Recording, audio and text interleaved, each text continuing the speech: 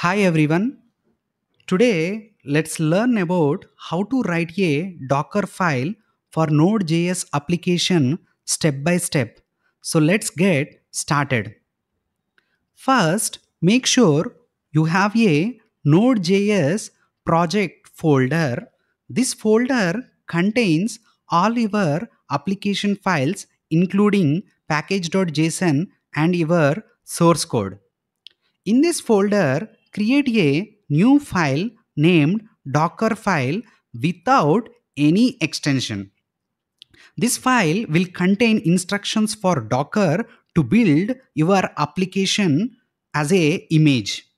Let's see how Dockerfile should look like. Starting with from instruction with node sets the base image for your container.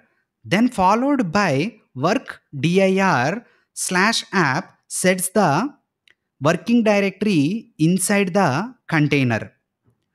Copy package.json dot slash copies your dependency or package.json file to the working directory inside the running container. Run npm install will install all the dependencies from the package.json. Then followed by copy with two dots copies rest of your code to the working directory. Expose 3000 exposes your application to port 3000. Then last command or instruction is the cmd npm start. This tells Docker how to run your application. Once the Docker file is ready, open the terminal where you have created this Docker file so that we can build and run the container. In order to build the Docker image, we use Docker build command.